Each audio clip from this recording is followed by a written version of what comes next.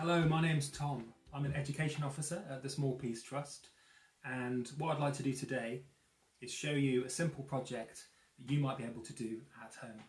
Now, normally our projects involve a variety of kit that include things that you probably don't have. I'll show you an example that's relevant to what we're going to be making today.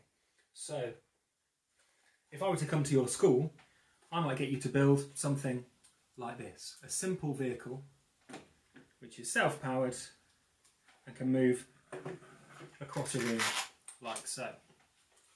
This vehicle has some important components. The chassis, that's the base of the vehicle that the other parts are attached to. A power source, here we have a supercapacitor, and I've charged that up using a battery pack. And a motor, and this is what actually makes the vehicle move along.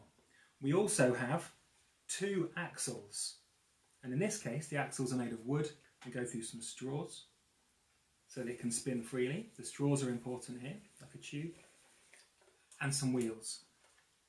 Now, this is not what we're going to be making today because there's lots of these components that you won't have, but we can replicate them with things that we find at home. For our power source, we're not going to have a capacitor and a motor.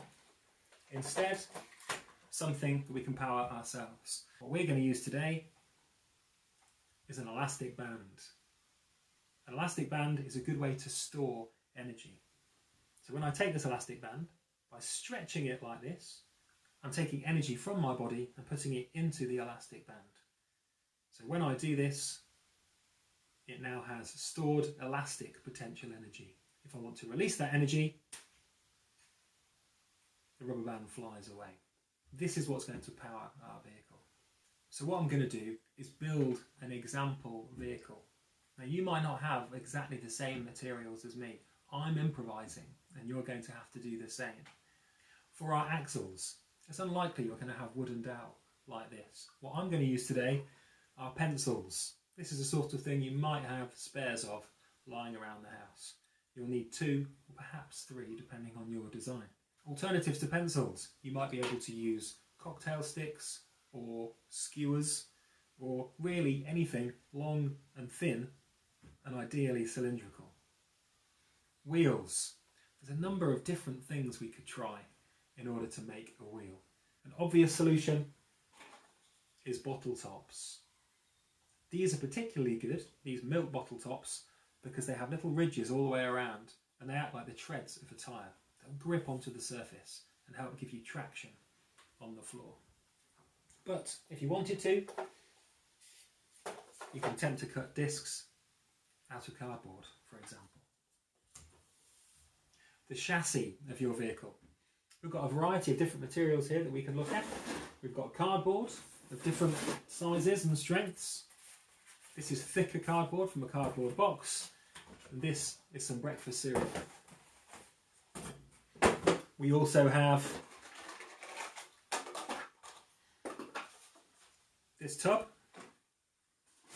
or a milk bottle.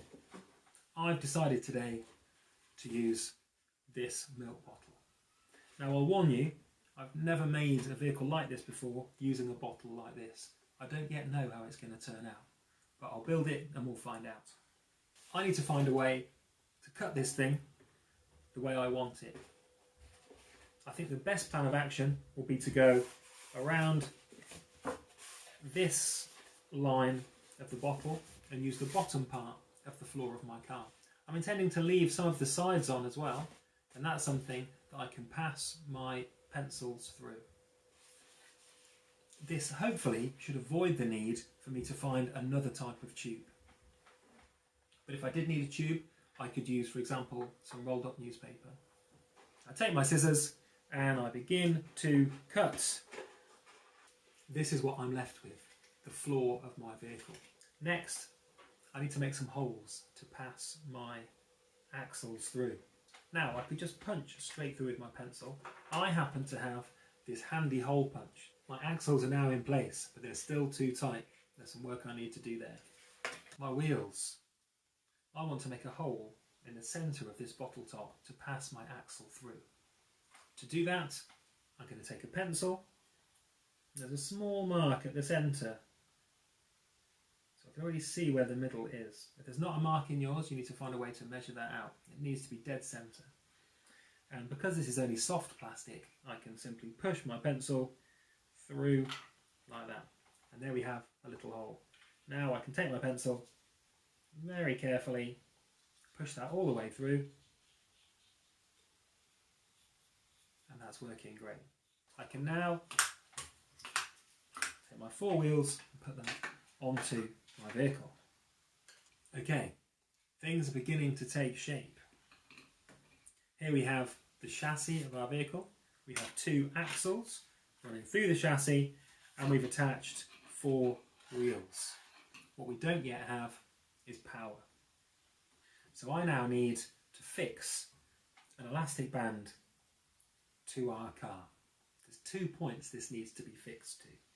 The back axle and a fixed point somewhere on the front of the chassis.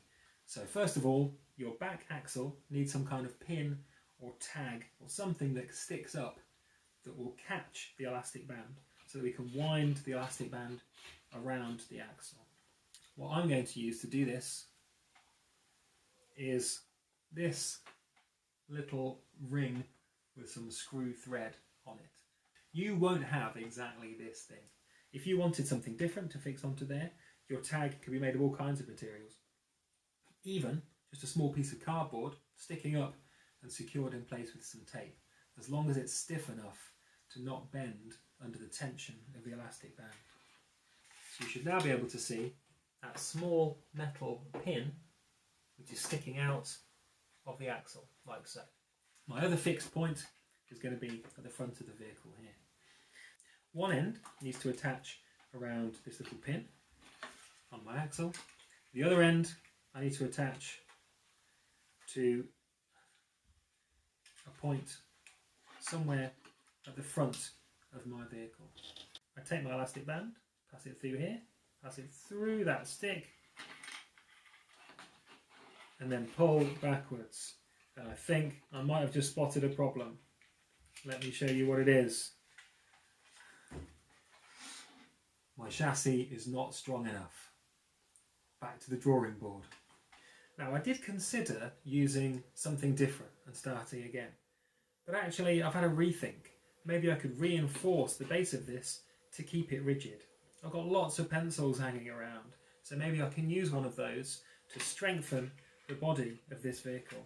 The 2 pencils now stop the vehicle from bending. Next I need to take my elastic band again. I pass it through like this and then put the elastic band through itself like that. And now I can pull it back, loop it onto my back axle. And now what I need to do is turn this. Can you see? As I turn, the elastic band wraps round and round and round the pencil and is under more and more tension all the time. When I let go, this actual axle should spin around. There we go. My vehicle is now complete, and I've put a mat on the table here because the surface of the table was too smooth and all that was happening was the wheels were spinning around and the car was staying still. The carpet introduces friction. This is something you'll probably find at home. So ready to test, I take my elastic band, I loop it around the little tag there on the rear axle, and I twist. I'm putting more and more energy into my elastic band. That's nicely charged. And I let go and see what happens. It moves a short distance. As you can see, my vehicle works, but it could do with some improvement. This is part of the engineering process. What I should do now is take my vehicle and look at ways that I could improve it. Or I can start all over again. I've learnt lessons from the mistakes that I've made, and I can continue to improve on my design. This is what engineers do all the time. We would like to see how you get on, so I'd really like it if you could film your finished vehicle in action and then share that video with us. There's a number of ways you can do that, and the information is on the accompanying sheet. Thank you for joining in with our engineering challenge, and we're really looking forward to seeing the results.